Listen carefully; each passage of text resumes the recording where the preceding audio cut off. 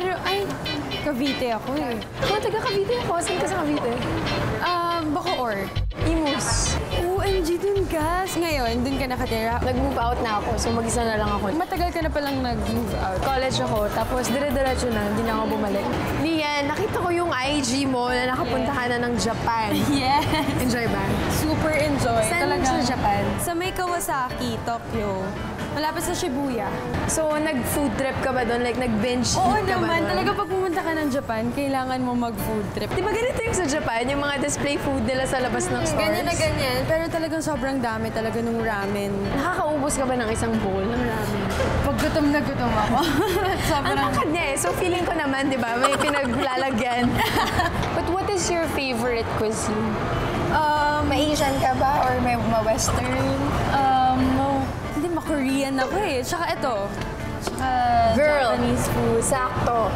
Kasi itong restaurant na to, Korean and Japanese fusion siya. So, all-in-one na din talaga. Yes! So, marami kang makakain dito, I'm sure. Baka mapaparami ako ng kain, guys. Yes. Samahan nyo kami. Let's go! Gutom na kami. Annyeonghaseyo. Thank you. Konnichiwa. Tama ba yun?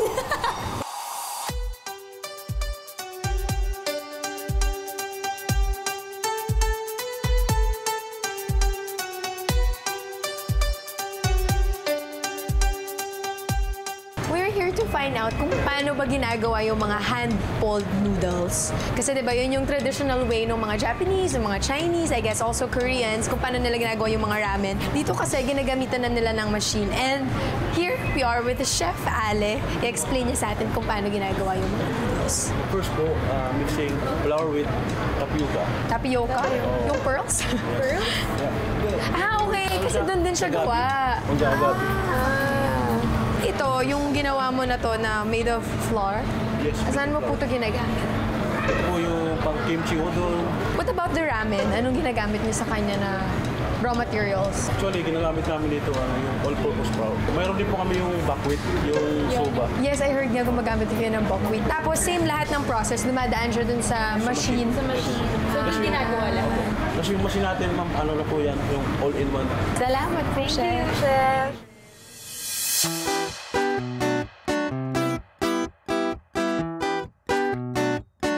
Ito na, tikiman time. In Japanese, ano nga yung word? Itadakimasu. Tama ba yun? In Filipino, tikiman time. Okay, so I'll give you a very short rundown. This is the kimchi nabe udon set. As you can see, sobrang laki niya. Parang hindi ko alam Parang hindi siya pang isang tao. Diba? Pang for sharing na to for me. Pero pang isang tao lang siya, guys. This is the seafood tantan men and the hiyashi soba. This is the cold soba. Cold soba. I love it. Ano yung first na ito try natin? Ito, kasi kumukulo pa siya eh. Sige. Yun yung proper way of sipping your ramen soup. In Japan, it is customary for the Japanese people to sip or eat out loud para doon nila sinashow yung appreciation nila dun sa restaurant. Sa food. Yes, sa food, kung gaano kasarap yung food. And because we appreciate it,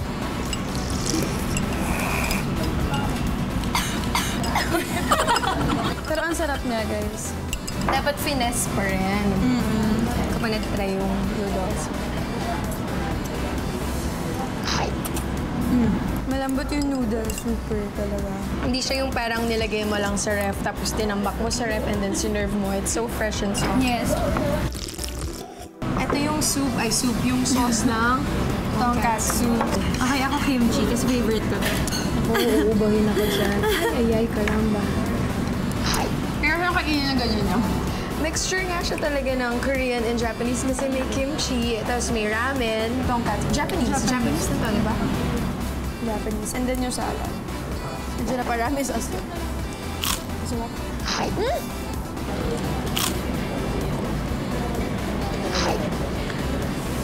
So good. Super sarap ng sauce, guys. Not just the sauce, pero ito rin, ano? Yeah. Yung crispy niya and yung breading niya hindi makapal. Unlike other restaurants that tend to go a little overboard, parang masyado nilang kinakapalan yung breading. Ito, at least dikit siya sa laman. So crispy. Hindi yung parang unang kagat mo is puro breading. Yeah. Magmo-move on na ako dito, Sige, ako rin magmo-move on na dyan. Ito yung seafood tantan men. So, iba naman noodles na guys, dun sa una natin. Ramen noodles. Ramen noodles. Ito yung udon. Udon. Oh. Tsaka may hint pa rin talaga ng Korean. Kasi may serve na kimchi. may kimchi din siya. I like how they combine two of my favorite dishes in the world. Cuisines, rather. Ang one person. Parang hindi siya pang one person. Diba? Ang malakasang tao to eh. Gusto mo i-serve kita? Or gusto mong pumili ng mga meat mo? Nakalagay sa kanya. Oh, gusto mo to? Sige. Sige, try natin. Isa din to sa mga favorite kong flavor ng ramen. Tantan men. Hindi siya ganun ka-spicy for me. Actually, mas maanghang Spicy level. Yes, yung spicy level niya. Hindi siya masyado maanghang guys. Spicy Kasi ako. super mild lang yung pag-spicy niya. Mas creamy. may kick. Ito, medyo mas maanghang siya ng konti. Parang mas nagugutom ako every time kinakain ko siya. Now we're going into the hiyashi soba, which is the cold soba. Malamig nga talaga yung bowl niya, diba? Yung bowl. Moist pa nga siya. Gusto mo ba ng wasabi? Natakot din ako sa wasabi. Pag na natin lagyan ng wasabi. So, ayan. First time ko makakain ng cold Two. Okay lang. Sama ng boses ko. Mostly noodles lang talaga siya. Wala siyang meat.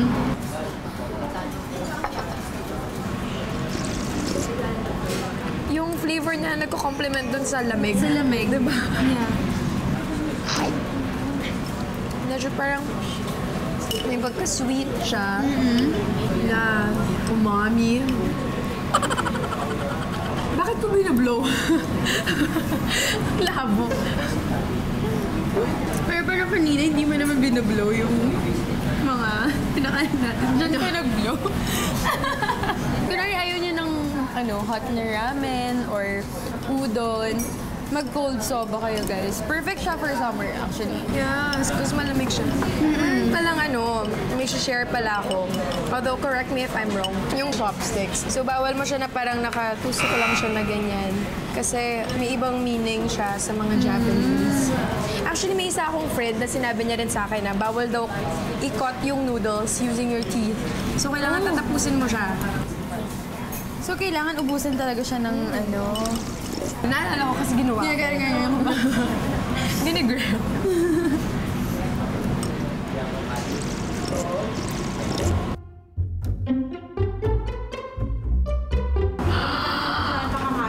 Super dami! Exciting to. Yes. Favorite giggle. Ko to. Oh my gosh. Halika na, kainin na natin. Ito yung Samgyup Sushi Aburi. This is the Dragon Roll. Kisoya Special Roll. And then Salmon Sushi Aburi. And of course, takoyaki and gyoza. Ano muna natin ito-try? Doon tayo sa may Kisoya. Kasi syempre signature. Yes. May pagka-weird ako pag kumakain ako nito. Binabawasan ko yung kanin. Talaga, paano? Kasi hindi siya kasya sa mouth ko.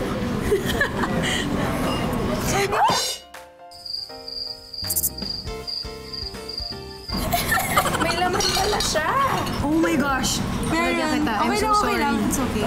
Pag kumakain ka sa restaurants, lalo na pag may kasama kang kids, ganun yung nangyayari. At I'm not a kid. Childish lang. Ano bang laman nito? Ayun. Meron siyang torch salmon din sa top. Tapos salmon din yung nasa gitna. Tapos merong crab sticks. Tapos merong curry. Gusto ko siya kasi, di ba, pag sinubo mo siya, I mean, buo, di ba? So, habang ninunguya mo siya, may iba't iba kang, kumbaga, nakakain. Nagpa-party sa So, ito, salmon din. This is salmon as well. So, ano yung difference kaya niya? On top lang. Pero same flavor. Same flavor lang po siya. May teriyaki sauce and karagi sauce. Japanese mayo. Ang sarap. It's good because it's not too torched and it's not too raw as well. So parang nandun lang siya sa gitna. Yeah. Kasi usually may iba akong mga natatry na mga salmon na torch tapos nasusobrahan. So para na siyang lutong-luto. So nawawala yung sense. Nawawala yung sense. Gusto ko lang to. Favorite mo ba yung salmon? Ito naman, may sanggipsal sa taas. It's meat. No, it's meat. Sanggip sushi. Ngayon ako naka-ano ng sanggip sushi. As in, combine ng Korean and Japanese. Ba't ko binublow? Parang reflex na siya.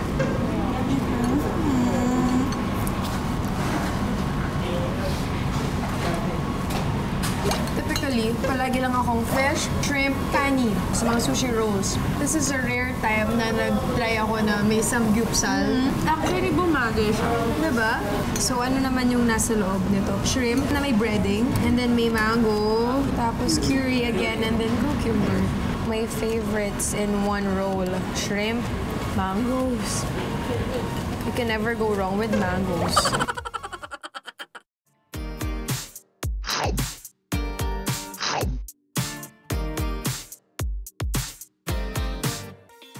Last, syempre, hindi mo kompleto yung meals natin without the dessert. Yes, dessert. This is called the injumi. Paano? Injumi. So basically, shaved ice lang siya with some sliced almonds and then injumi powder. Yan yung rice cake daw. And then yung shaved ice niya, meron siyang parang na milk and simple syrup. So yung ice niya, hindi lang siya normal na shaved ice, manamis siya na ice. Kaya may lasa siya. Yes.